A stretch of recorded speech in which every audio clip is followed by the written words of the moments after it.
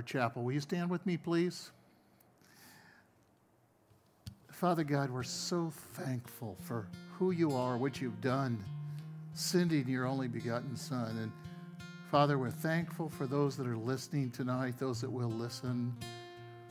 Lord, we pray for those in Pakistan and Africa and all the different places where they listen, Lord. And we ask that you would just strengthen them and cause them to grow in faith and protect them from the enemy, Lord. May they just be a brilliant light in the dark areas where they're at. So, Father, as we turn to you and we worship you, we want to worship you in spirit and truth, and we want to hear you speak through your word tonight. So again, Lord, just reveal yourself in a very special way to each and every one of us.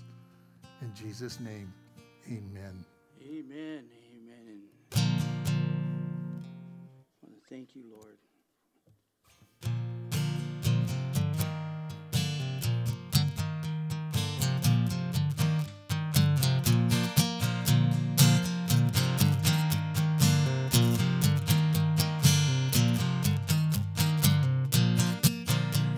We rise as we wait upon the Lord. We wait upon the Lord. We will wait upon the Lord.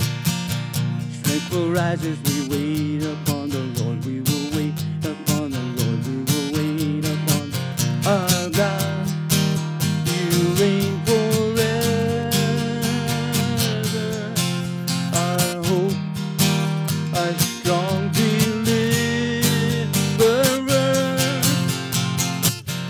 You are the everlasting God, the everlasting God.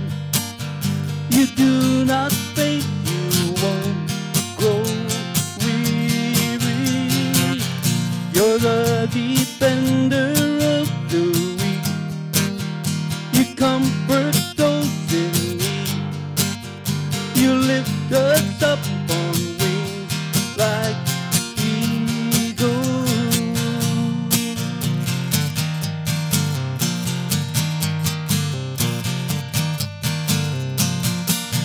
strength will rise as we wait upon the Lord.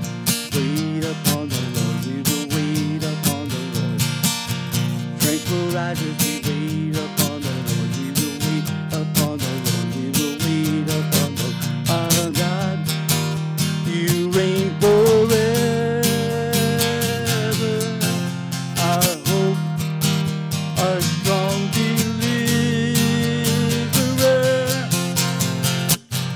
You are the everlasting God, the everlasting God.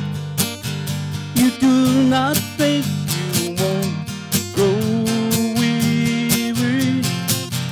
You're the defender of the weak.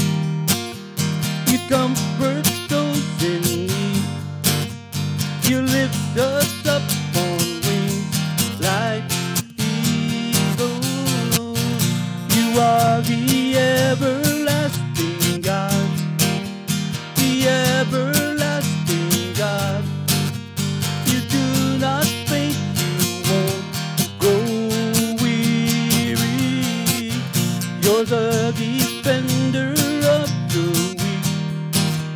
You comfort those in need. You lift us up on wings like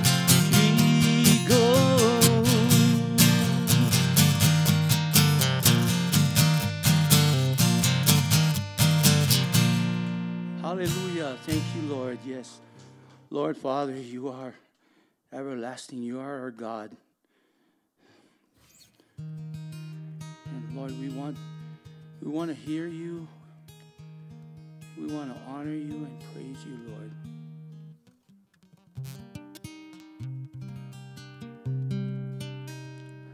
As I come into your presence, past the gates of praise, into your sanctuary, till we're standing face to face.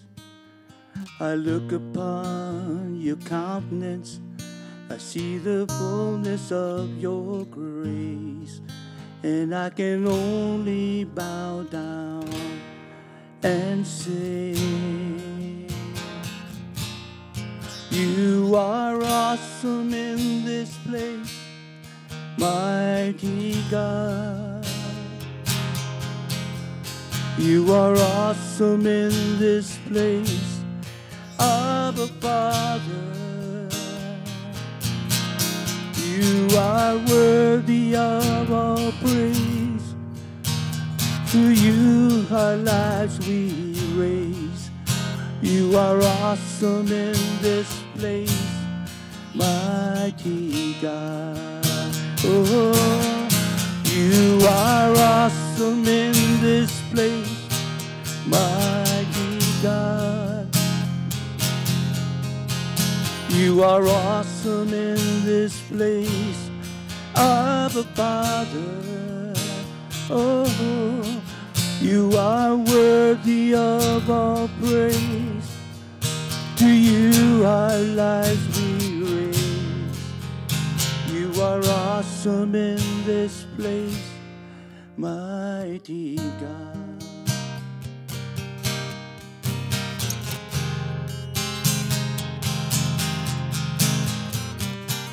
You are awesome, Lord.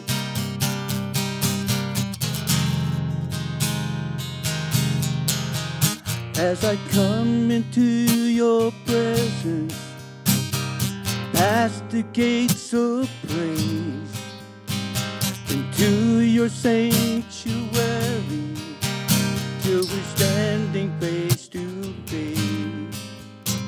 I look upon your countenance, I see the fullness of your grace, and I can only bow down and say, oh, you are awesome in this place, mighty God. You are awesome in this place, Abba Father. Oh, you are worthy of all praise. To you our lives we raise. You are awesome in this place, mighty God. You are awesome in this place, mighty God.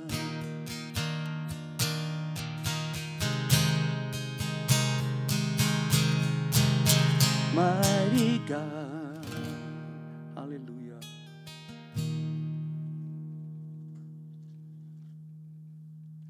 Mighty God, you are great, Lord. You are awesome.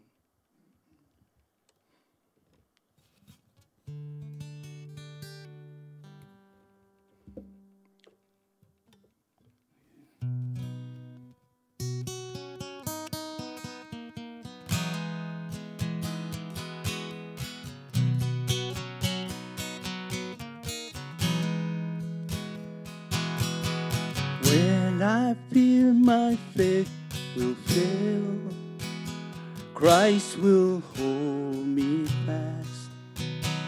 When the tempter would prevail, He will hold me fast. I could never keep my hold through life's fearful path, for my life is often cold. He will hold me fast. He will hold me fast. He will hold me fast. For my Savior loves me so. He will hold me fast.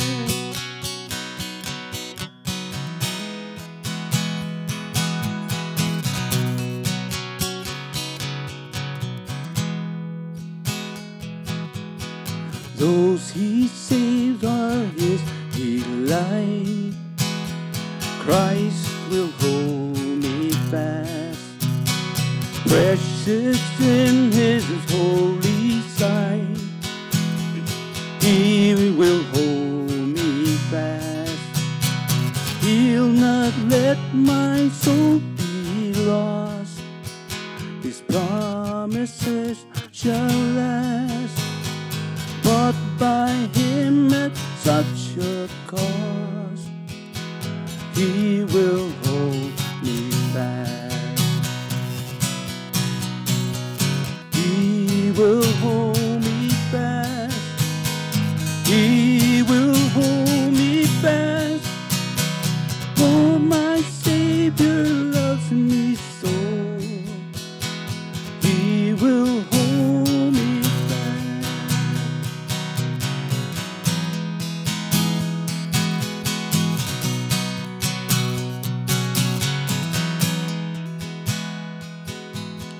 For my life he bled and died. Christ will hold me fast. Justice has been satisfied. He will hold me fast. Raised with him in endless life. He will hold me fast till our faith is turned to sight. When he comes at last, he will hold me fast. He will hold me fast. For my Savior loves me so. He will hold me fast. He will hold me fast. He will hold me fast. For my Savior loves me so. He will hold me fast.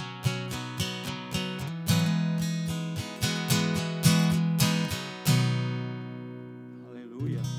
Yes, Lord. Thank you. Thank you, Father.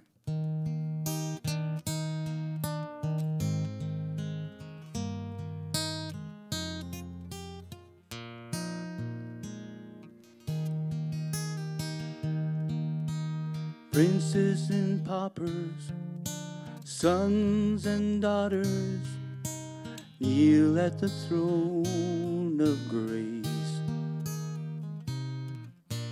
Losers and winners, saints and sinners, one day we'll see his face, and we all bow down. Kings will surrender their crowns and worship Jesus, for he is the love, unfailing love. He is the love of God.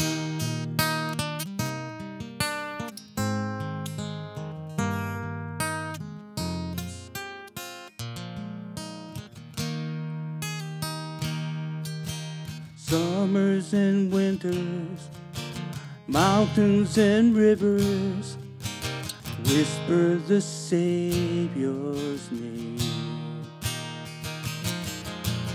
Awesome and holy, he's a friend to the lonely. Forever his love will reign, and we'll all bow down. Kings will surrender their crown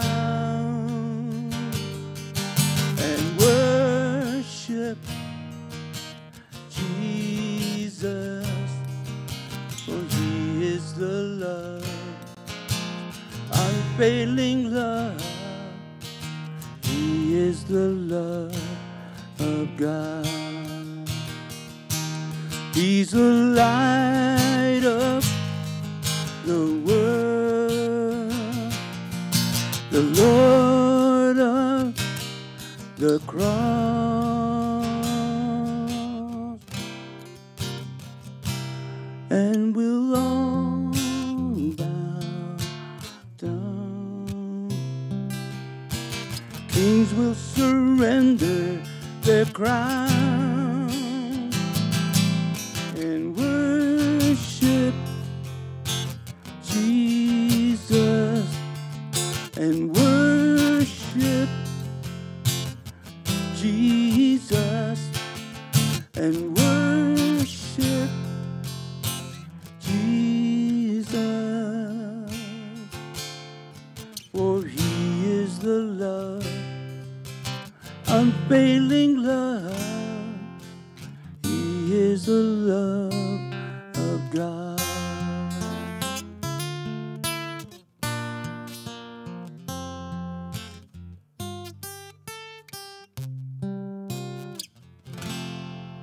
Hallelujah. Thank you, Lord.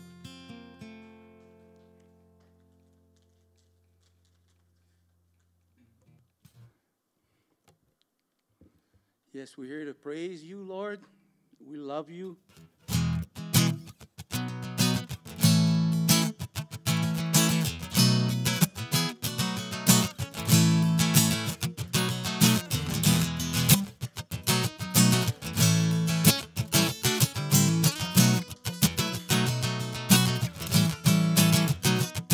How good and pleasant it is when we dwell together in unity. And praise the Lord, and praise the Lord. How good and pleasant it is when we come together in unity. And praise the Lord, and praise the Lord. Praise the Lord, praise the Lord. Praise the Lord, praise the Lord. How good and pleasant, how good and pleasant it is when we come together in unity. And praise the Lord, and praise the Lord. How good and pleasant it is when we come together in unity. And praise the Lord, and praise the Lord. Praise the Lord, praise the Lord, praise the Lord, praise the Lord. Showers of blessing, showers they fall. When we love and live in unity, and we lift one voice loud and strong.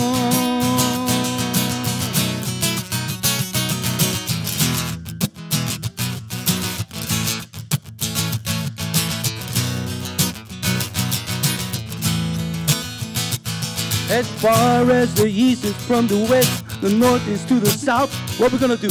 Praise the Lord, yes. Praise the Lord. From the rising of the sun to the going down of the same, we're going to praise the Lord. Praise the Lord. No matter what comes against us, no matter what the world says, we're gonna praise the Lord. Praise the Lord. We know it won't be long. We'll see our Savior coming in those clouds. We're gonna praise the Lord. Praise the Lord, praise the Lord, glory, praise the Lord,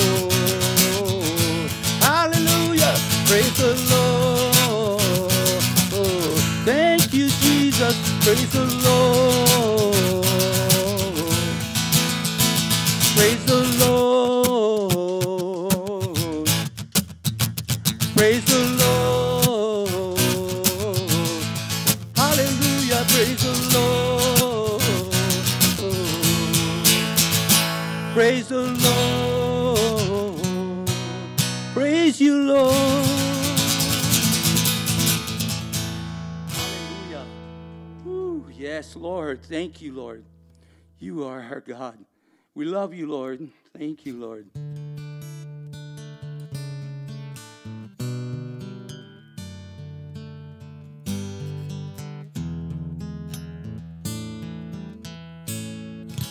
Hide me now under your wing. Cover me within your mighty hand. When the oceans rise and thunders roar, I will soar with you above the storm. Father, you are king over the flood, and I will be still and know you are God.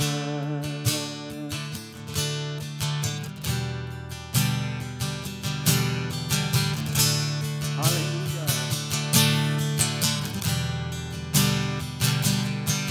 Find rest, my soul, in Christ alone. Know his power in quietness and trust. And when the oceans rise and thunders roar, I will soar with you above the storm. Father, you are king over the flood, and I will be still and know you are God. And when the oceans rise and thunders roar, I will soar with you above the storm. Father, you are king over the flood, and I will be still and know you are God. And I will be still and know you are God.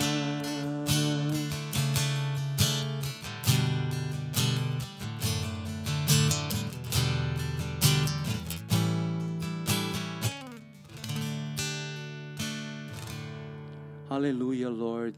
Thank you, Lord. Let us wait on you, Lord. We thank you and honor you and praise you, Lord.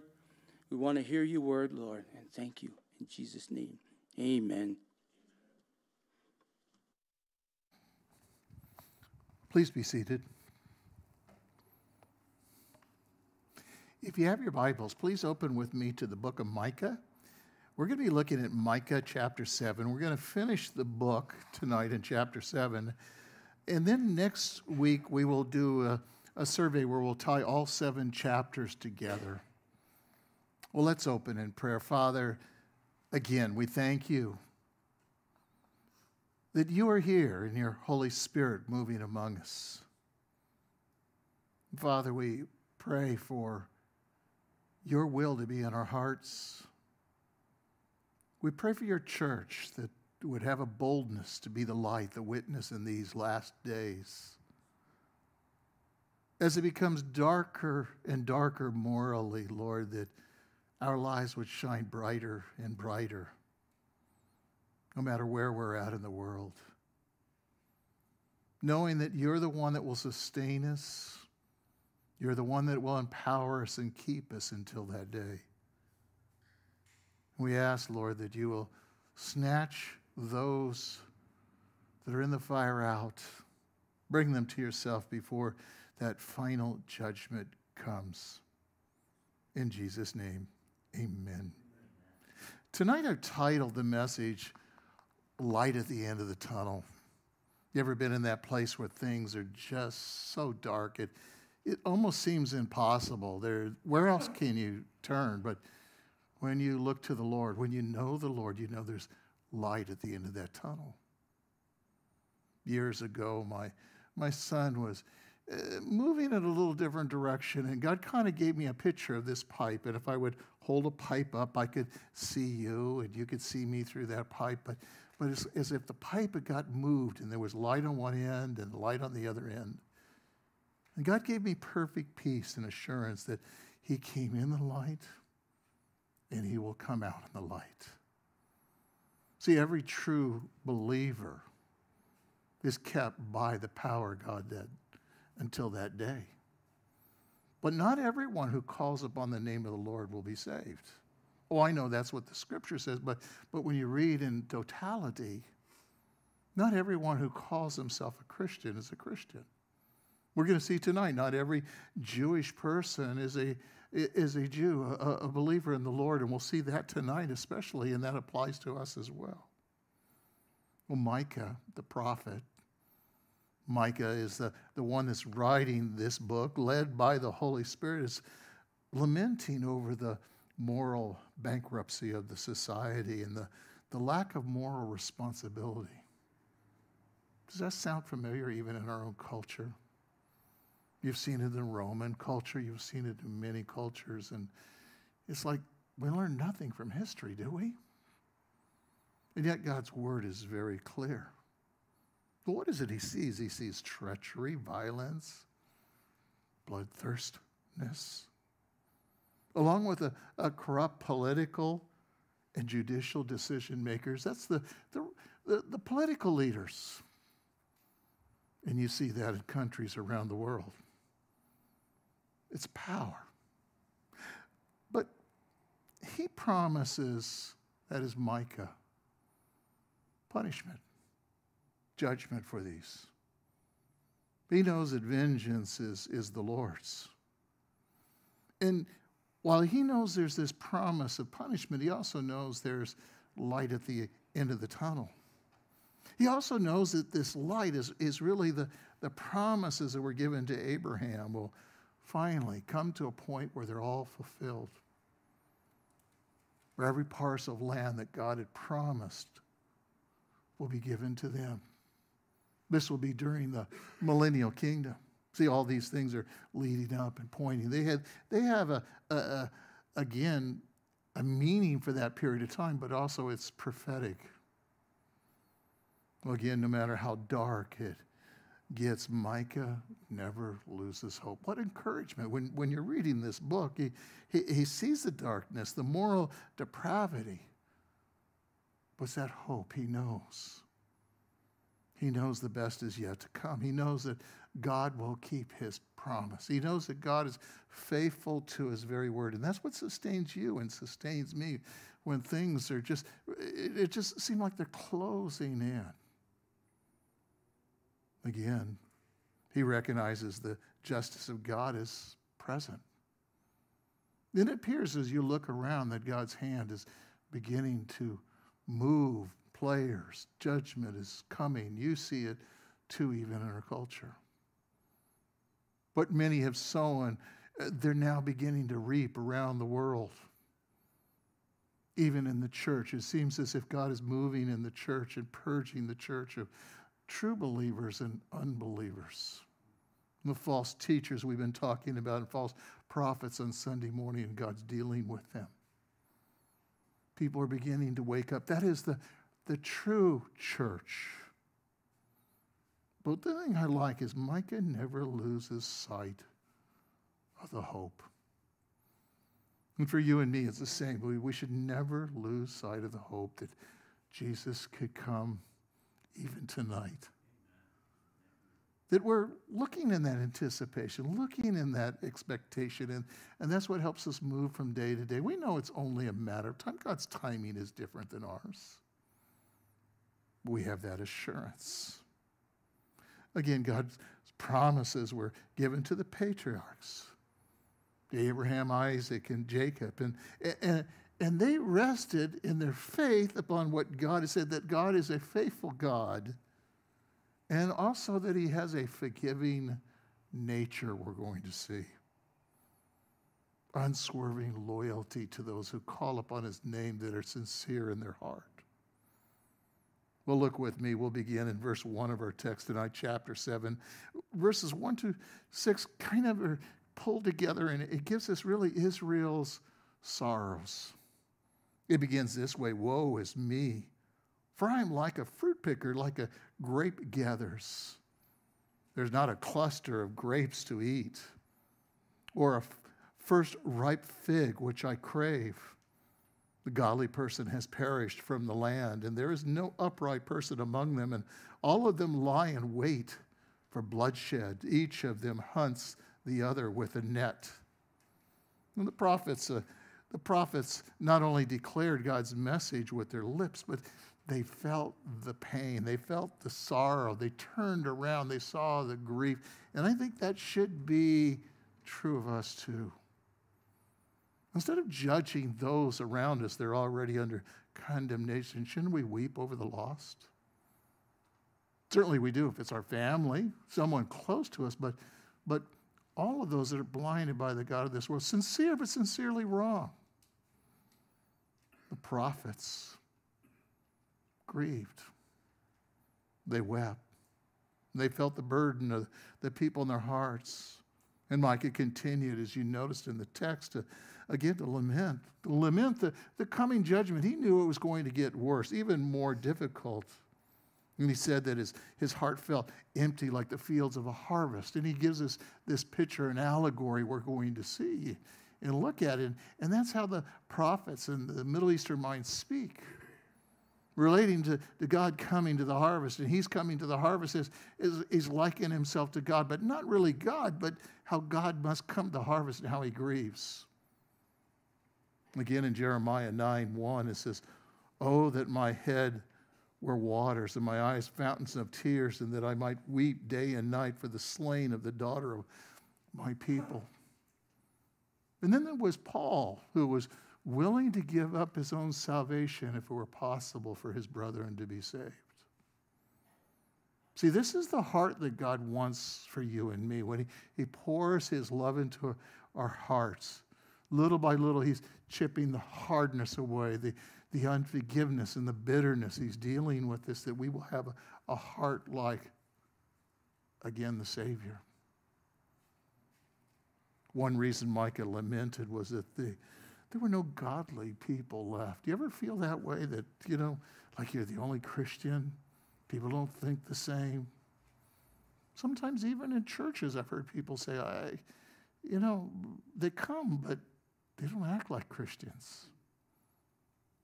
What is a Christian? A Christian is one who is like Christ. Unless you look at Christ, you'll never know what a Christian is. Speaking for God, Micah is just, we're seeing that he's keenly disappointed.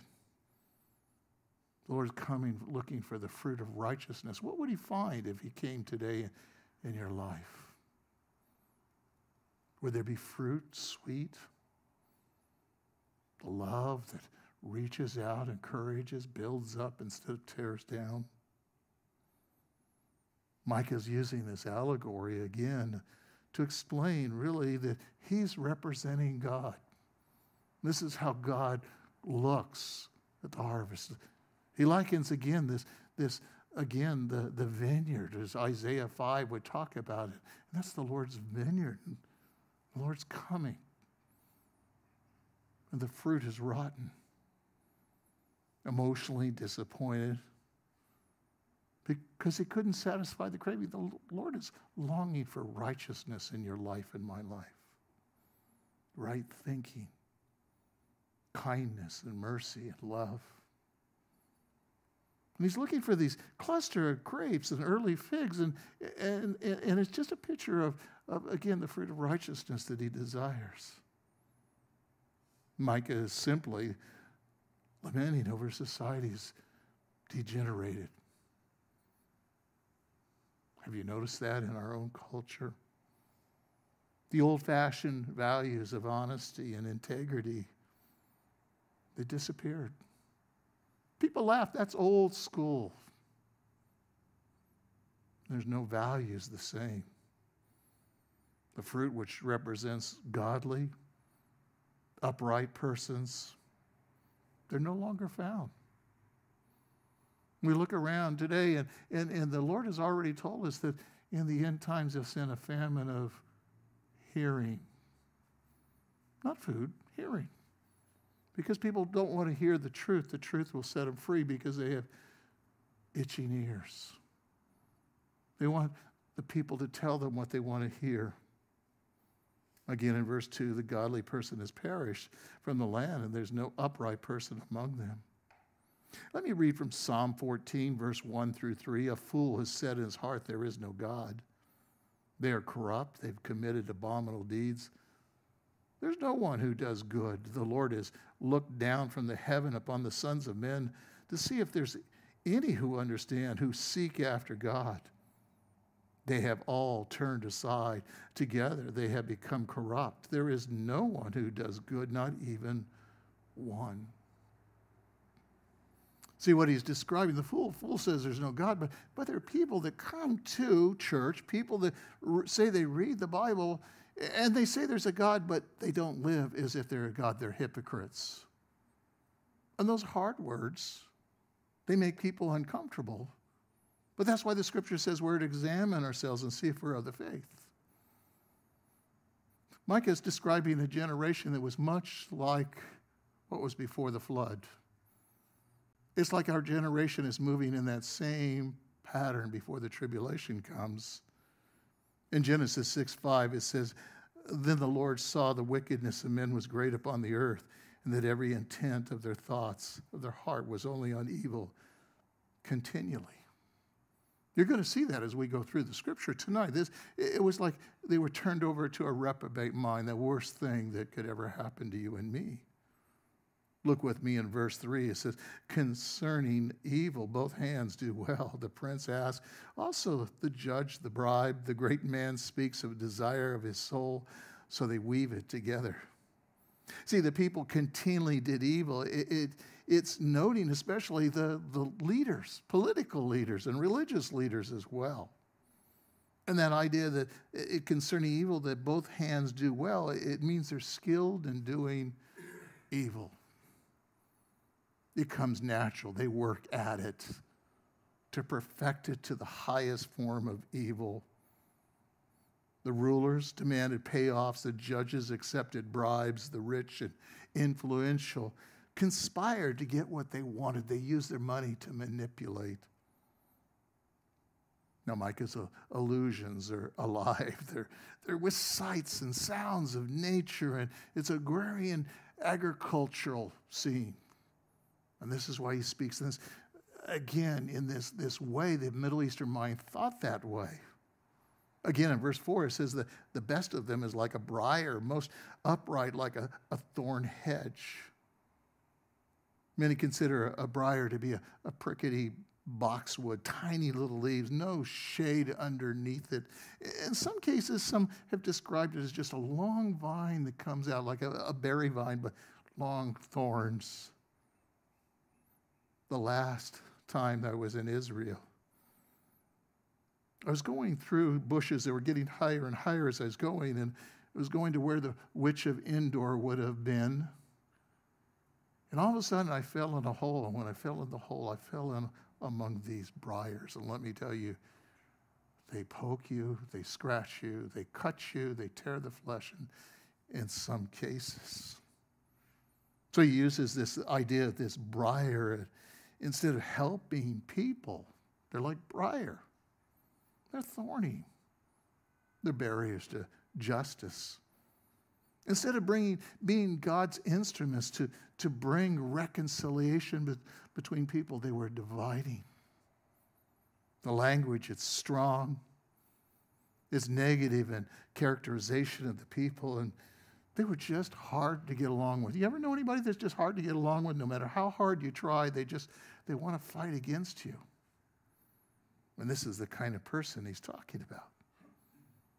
I like what Luke 6:44 says, for each tree is known by its fruit.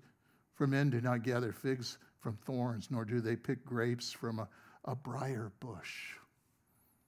You'll know them by their fruit. You'll know them by their actions. Oh, they can say whatever they want, call themselves whatever they want, but man, the proof is in the pudding. Their life repels people. Again, in verse 4, it says, in the day when you post your watchmen, your punishment will come, and then the confusion will occur. The prophets were likened again to watchmen. They were assigned, in this sense, to warn the approaching danger. In this case, it was the pending judgment that was going to come upon the enemy as well as Israel in some cases. A watchman. Some people like to take that title that they're a watchman at the gate, and certainly they had watchmen at the gate, but you too are a watchman. You know the impending danger. You know the judgment is about to fall, and you have been given words of life, words of hope. And you need to share those words or the blood will be on your hands. Ezekiel talks about that. Ezekiel 3:17 says, Son of man, I've appointed you a watchman to the house of Israel. And whenever you hear the word from my mouth, warn them from me. And likewise, you may not be a prophet. I'm not a prophet, but we know that God has spoken through his word. And when we see someone that is headed down that wrong course, as if somebody were driving up the Hamakua coast and they were driving very fast, and you'd warn them, there's a curve up. You've got to slow down. There's a curve. But if they pay no attention, off they go that curve, down the embankment several hundreds of feet. We have a responsibility as believers to tell others about what is coming.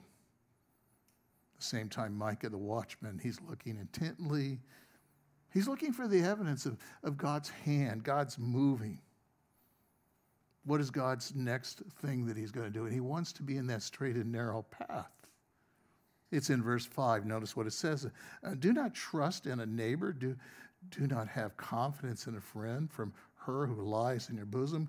Guard your lips, for your son treats fathers contemptuously, and a daughter rises up against her mother, and a daughter-in-law against her mother-in-law. A man's enemies are the men of his own household. It sounds much like the tribulation in many ways, doesn't it? And yet we see that in some cultures, some families. The hatred, disrespect for one another. The culture that's always exalting themselves and doing that, they put everyone down. What we see is the rise of rebellion here, a spirit of rebellion, be defined really by both nations. The prophet expands on the theme, the breakdown of this family relationships is what he's talking in this text, and he gives us three examples. People deserve the day of judgment. There's not a question, and punishment that is coming. I like what, again, the TEV, the Good News Translation, says, sons treat like fools, or they treat their fathers like fools. We see that disrespect today. Fathers, mothers, laughing, mocking, having no regard for them at all. Exodus 20:12 reminds us what God said again to the children of Israel. Honor your father, your mother, that your days may be prolonged in the land in which the Lord your God gives you. This is not new news. This is something old. In fact, when a child desires to honor his father and mother, his days will be extended. He will be blessed beyond anything he can imagine. But the people here, they're untrustworthy. Not a friend, even a spouse could be trusted. Could you imagine your own wife, you can't trust her? Your best friends turned against you? Again, the people were guilty of treachery, dishonoring, betraying one another, even their own family. It used to be the family. Blood was thicker than wine, they would say. Families are being ripped apart. Luke 5:32 says, I've not come to call the righteous, but sinners to repentance. See, when you decide to live godly, you will be persecuted. You'll be set apart, mocked, laughed at. It's a choice you make. And if you make that choice to follow Christ, you need to put your hand to the plow and not turn back. But this is why so many call upon the name of the Lord, but they really never committed because they don't put their hand to the plow. 2 Chronicles, though, this is the heart of God. It says, "And my people who called by my name humble themselves and pray and seek my face and turn from their wicked ways, then I will hear from heaven and will forgive their sin and heal their land." Now, I want to remind you, the context of this passage is very, very important. This is to Israel. God has promised to give them a certain land. He promised if they would just be obedient, they come in the land, that they would be there. Lengthy days, their families would be blessed. But they have this rebellious spirit. They've turned away. They worship the gods of this land. They become just like the Canaanites. And he's saying here, look, if you just humble yourselves and pray and seek my face and turn from your wicked ways, then I'll hear from heaven and will forgive your sin and heal your land. See, this is the very nature and character of God. And this doesn't apply for us maybe healing our land, but God will receive us if we pray. If we call upon his name and humble ourselves. We pray and seek him and turn from our wicked ways. God will hear. God will bless you richly. And what the locust is eaten, he will return to you and me. Well, we see Israel's forgiveness in verses 7 through 11. And look with me. "But as for me, I will watch expectantly for the Lord, and I will wait for the God of my salvation. My God will hear me." I love this prayer. Don't you love it yourself? The fact that he cries out to God. So often people are saying, they're calling everybody and say, "Would you pray for me? Pray for me, pray for me." And they've never even gone to God themselves. The first place that you and I need to go is to God directly. God wants to hear from you. He loves to hear from you. He's waiting for you to call upon his name. Now, Micah here is a man of faith. Notice again at that, he says, I watch expectantly of the Lord. He's expecting God to move. And the Lord there is, again, Yahweh, the covenant God. "And I will wait for God of my salvation. And my God will hear me." And I've often prayed with people, "Oh, Lord, please hear my prayer. Lord, please, please." God will hear any prayer of confession, first of all. The only thing that separates you from your God is your iniquity, your sin. And when you confess and you repent that sin, God will hear from heaven. And see, this is what we fail. Sometimes we're begging God to do things when God is telling us how we need to come to him. Again, Micah demonstrates his trust, his personal belief and faith and intimacy in God the way he prays. I know when I pray as a group, it's always different than in my own personal prayer life. And I'm sure that's that way with you too. We pray as if he's right there. We thank him. We praise him. We don't have to beg God. So what does Micah do? He looks to the Lord. He waits for God of his salvation, knowing that God will hear his prayer. He's a man of faith.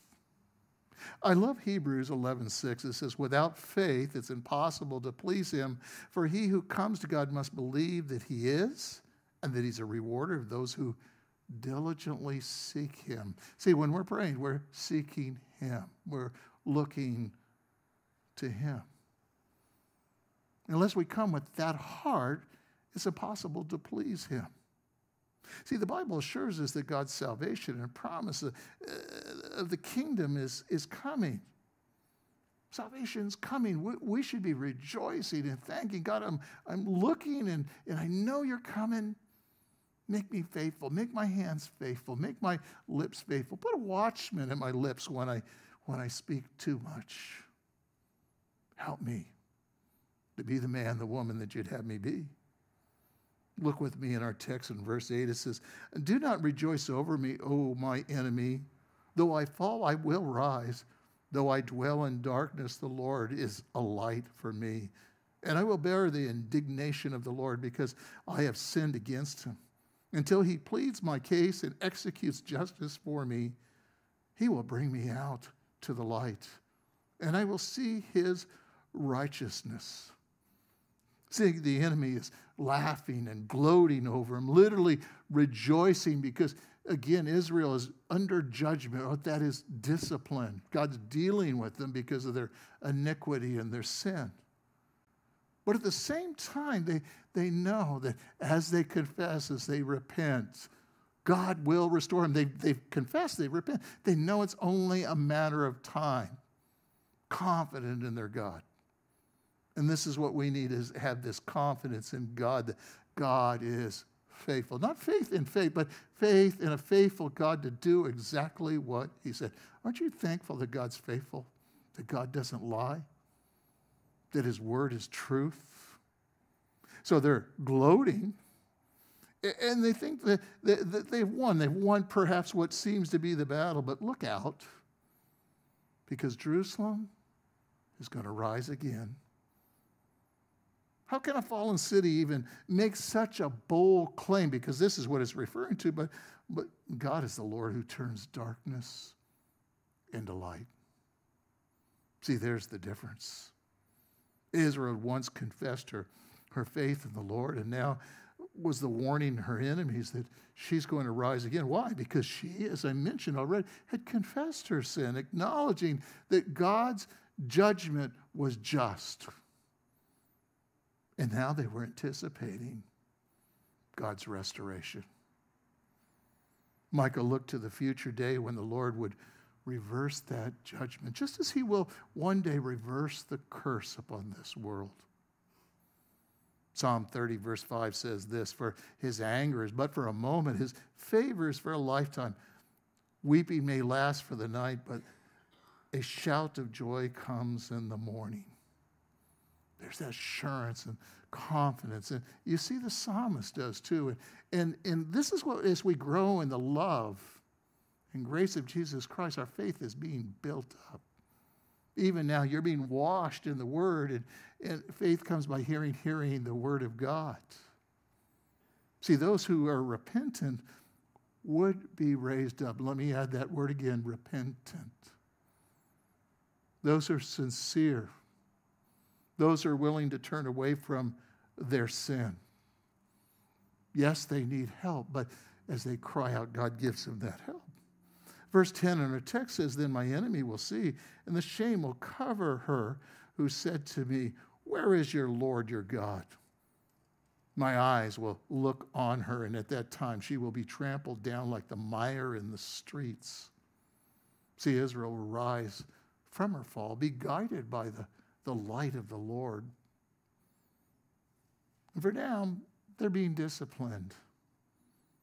The Lord will open up their eyes. There's a remnant we're going to talk about in a little bit. God will open up their eyes. If you've truly been born again, you're a remnant in the church. Again, Israel in this context will be vindicated before the enemies. Perhaps standing there speechless in shock, maybe even grief, knowing that they're going to be under judgment. Notice again their word, the city, they'll see the city enemy trampled as Jerusalem had been defeated. But right at the right time, their shame will cover their enemy. See, that ancient town, that city, the streets were dirty, they're dirt and alleys, and it was a place for dumping rubbish. And oftentimes down the center of the street, it would be kind of tailored like this, so there'd be a groove. Water, rubbish would be in there, but it doesn't stop at that. See, they would dump, again, the household refuge. Human. And they would be trampled in it. They became hard like mud, but they would be trampled in. Not very hygienic when you think about it, but a vivid metaphor.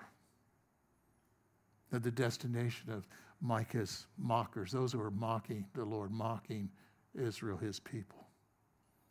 It's in verse 11 we see that restoration. It will be a day for building your walls, and on that day will be a boundary be extended. A common thought on this is that Jerusalem will have the walls built around it again. But I don't believe that's what it's saying. I believe that speaking again, as I already mentioned, that this is during the millennial kingdom.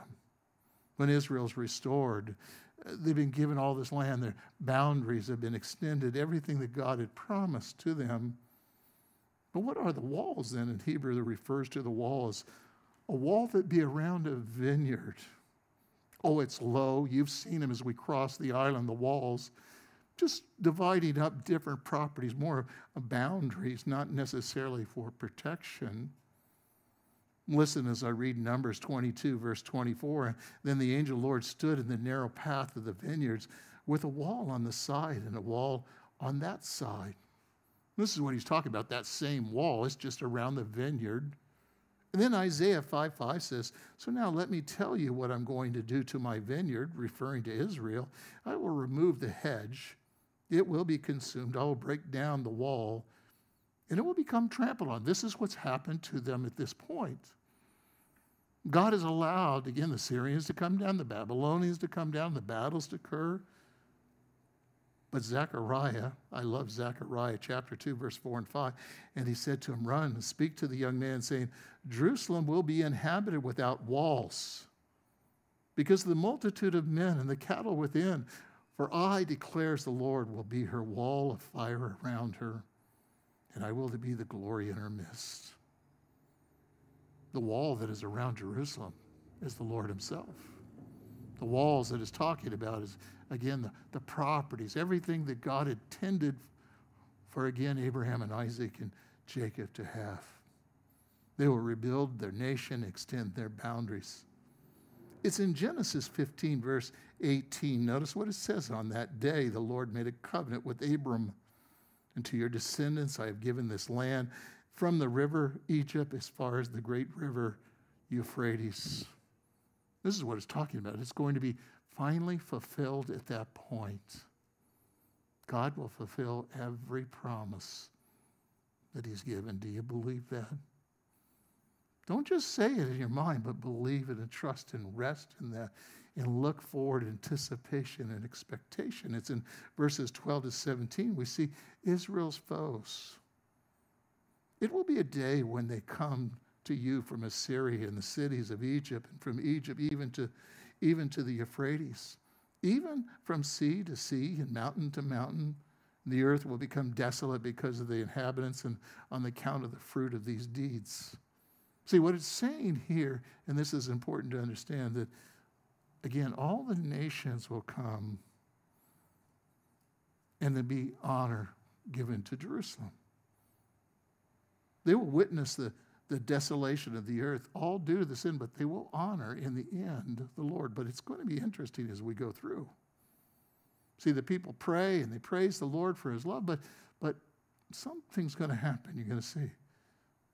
The book of Micah concludes really the conversation between the prophet and God. This is what has been talking back and forth. The prophet prays that God again would be that good shepherd to his people.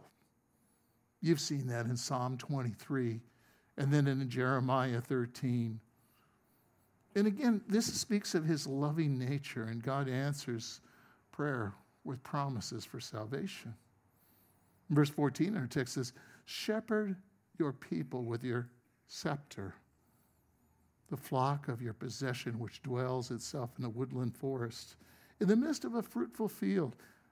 Let them feed in Bashan and Gilead in the days of old. It's interesting that the people in this forest is dark.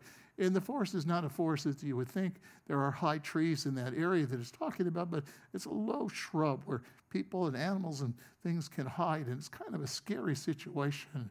And when he talks about Bashan and he talks about Gilead, it's a rich land, and Bashan is up high.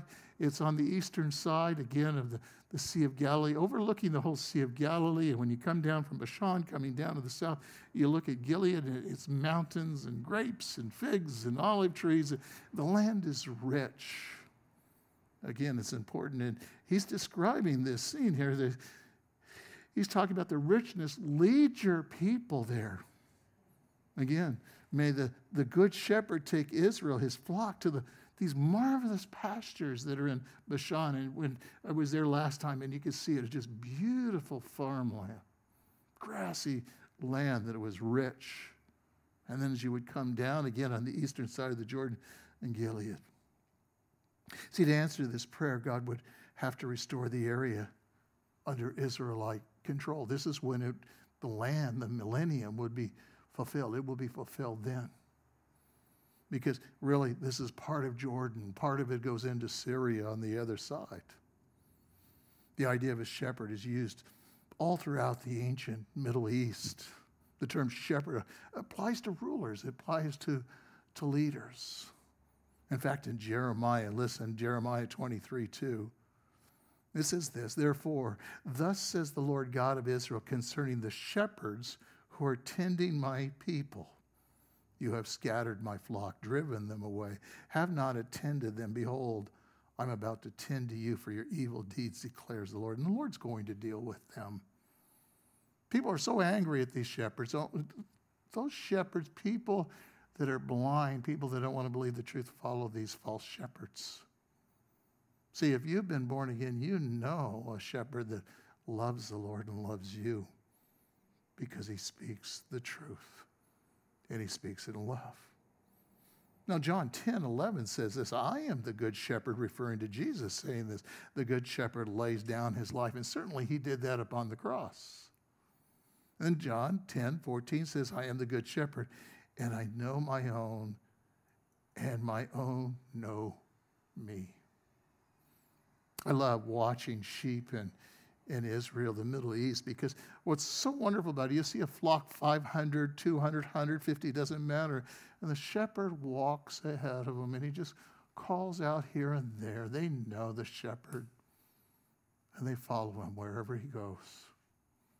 He knows them all by name. It's so amazing to watch. You know, these shepherds oftentimes are young kids shepherding these flocks today.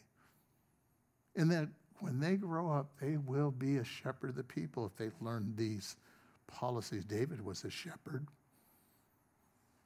Well, in verse 14, it says, become the seat. Again, the idea is they'll become a worldwide government. They'll be the headquarters for the whole world when Christ returns to rule. They'll be cared for by the Lord himself. He's that good shepherd. Made the children the flock, the inheritance. You and I will be there as well. That he'll give them peace and prosperity. And like the fertile lands, as he mentioned in that text, Bashan and Gilead, as the days of old. Well, again, verse 15, it says, as the days when you came out of Egypt, I will show you miracles.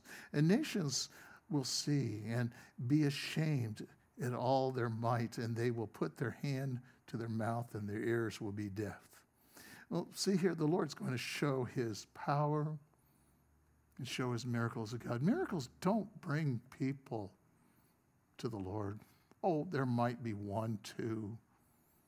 But people usually just want something for themselves, and they go on and they quickly forget. God will, again, shame and wipe out the powers with the deafening fear of the people. He's going to deal with them. It's interesting as we talk about this a little more, because God will cause the nations to humble themselves in the dirt. These are hard words, and it's contradictory in some cases to what some people teach.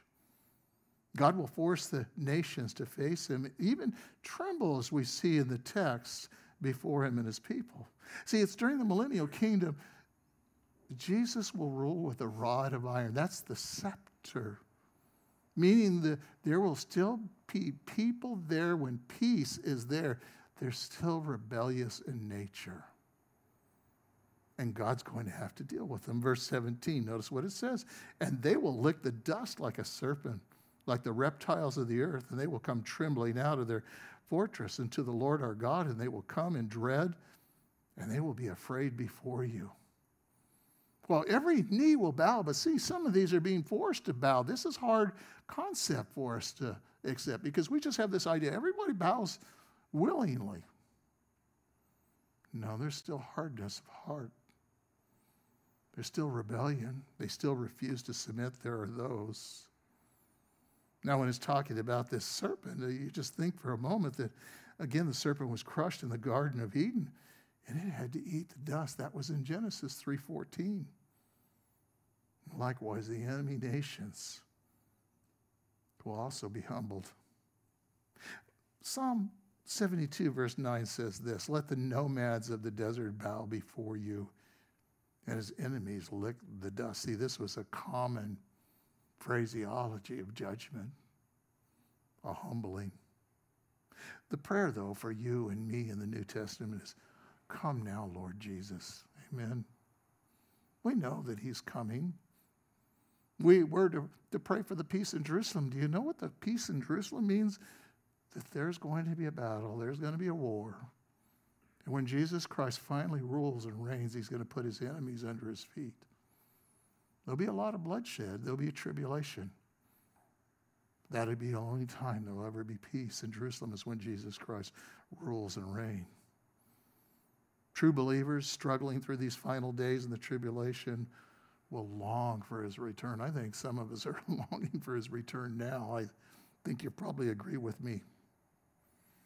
Well, look with me in verses 18 and 20, our final verses tonight. It begins in verse 18. "Who is a God like you who pardons the iniquity and passes over the rebellious acts of the remnant of his possession? He does not retain his anger forever because he delights in unchanging love. And he will again have compassion on us.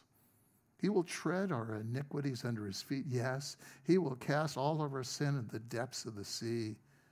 And you will give truth to Jacob, unchanging love to Abraham, which you swore to our forefathers from the days of old."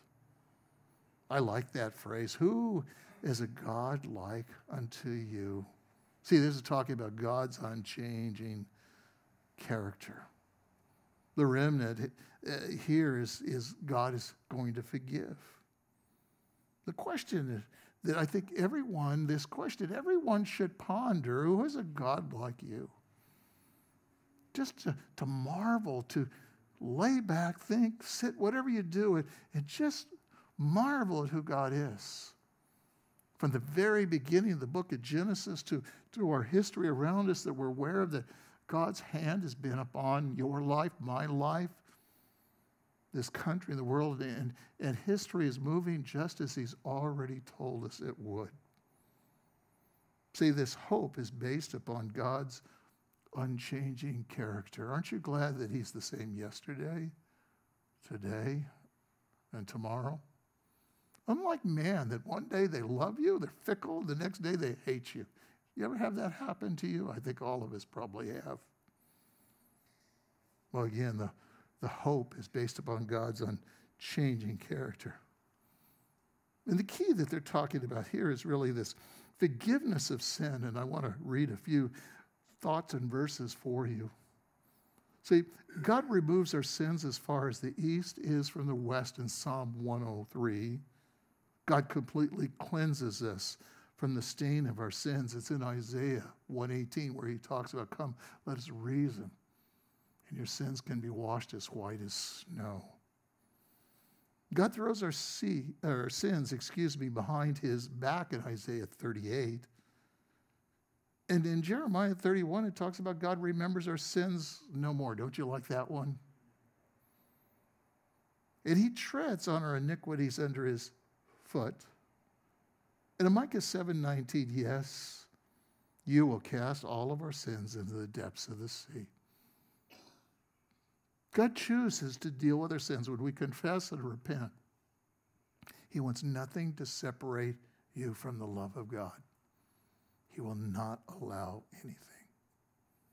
See, because God's promise to Abraham, God would forgive sinners who didn't deserve any mercy. Every one of us here didn't deserve any mercy at all, did we? We deserved hell. But because of his nature, unchanging character, we can come to him, confess our sins, repent, and call upon his name, and he'll snatch us out of that miry clay. Matthew 23:23 says this, "Woe to you, scribes and Pharisees and hypocrites, for you tithe the mint and dill and cumin, and have neglected the weightier provisions of the law, justice, mercy, and faithfulness. But these are the things that you should have done without neglecting others." What does God require from you? Justice, mercy, and faithfulness. See, Luke 6:36 says this, "Be merciful just as your Father is merciful." We should be merciful, the most merciful people on earth. The scripture is very clear in 1 Corinthians. The context would be a little different, but why not be wrong? Why is it so important we have to win an argument and lose the battle in the end? Galatians 6:7, I'm sure you know it well too, but do not be deceived. God will not be mocked. For whatever a man sows, this will also he reap. I want to reiterate one thing. In spite of Israel's unfaithfulness to God, God intended to fulfill every unconditional promise given what was called the Abraham covenant with Abraham, confirmed to Isaac and Jacob, as I already mentioned. See, it was talked about in Malachi 4:6, and he will restore the hearts of the fathers to the children, the hearts of the children to the fathers, so that I will not come and smite the land with a curse. See, God, it will fulfill every promise. And elsewhere in the scripture, it says all of Israel will be saved, and people get excited. Every Jew will be saved. This is not what it's teaching. I want to show you again Romans 9:27 on the screen. Notice what it says. Isaiah cries out concerning Israel. Though the number of the sons of Israel will be like the sand of the sea, it is a remnant that will be saved. Who is the remnant? The ones who believe in God, take him at his word, knows him personally, seeks first the kingdom of God, his righteousness. This is not based upon our good works. It's faith in a faithful God that we just, because we realize what he's done, we give our lives to him. Not trying to find favor. We realize that we're given favor when he snatched us out of that miry clay. I remember a testimony of an Indian one time, and the Indian was asked, again, what was your salvation experience? What did it mean? The Indian, because he talks in pictures, much like the Middle Eastern people, piled a bunch of dry leaves up in a pile and took this little worm and laid it on the dry leaves, and he lit the leaves on fire. Flames are going up, and he reaches in that fire, grabbed that little worm, and he held it close to his heart. He says, that's what God did to me. He lifted me out of the fire, and he held me to his heart. See, the remnant knows what God has done, knows that love of God. And nothing will separate you from the love of God. The prophecy of God's in-time mercy to Israel should fill our hearts with joy when we stop and think, what a marvelous God he is. There's an old hymn. It's The Great God of Wonders by Samuel Davis. Let me read a part of it. It says, the great God of wonders in all thy ways are matchless, godlike, and divine, but the bright glories of thy grace. Above thine other wonders shine. Who are parting God like thee, or who has the grace so rich and free? How do we describe our God, what God has done for us, like the Indian or this man that writes this poem? I like what George Adam Smith said. Other nations have been our teachers in art and wisdom and government, but Israel is our mistress in pain and patience. In her suffering, Israel will at last say, I will look unto the Lord, and she will be like the prodigal son in the far country who said when he came to his senses, I will rise and go to my father. And the remnant, the true Israel, will return to God. It's during the millennial kingdom when Israel will return to God. their Father. Father, thank you tonight for this book. And Lord, it has revealed you, your love, your unchanging love, your mercy, your grace, your faithfulness of everything that you are, what you will do. We look to you. We anticipate that you're coming soon. And Lord, we long to see this world just as you intended it to be right from the very, very beginning. A world where there's no sin and pain. The work is finished at each of us.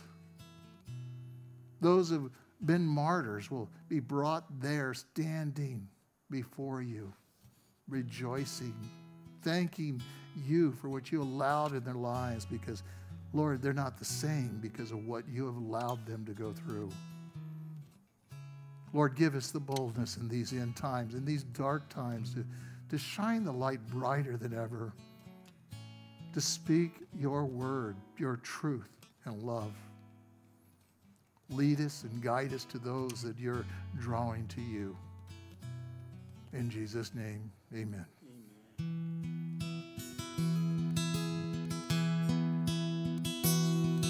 The steadfast love of the Lord never ceases. His mercies never come to an end. They are new every morning, new every morning.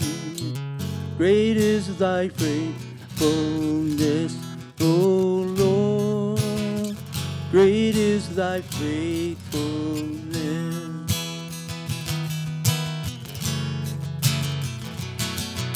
The steadfast love of the Lord never ceases. His mercies never come to an end. They are new every morning, new every morning. Great is thy faithfulness, O Lord. Great is thy faithfulness, O Lord. Great is thy faithfulness.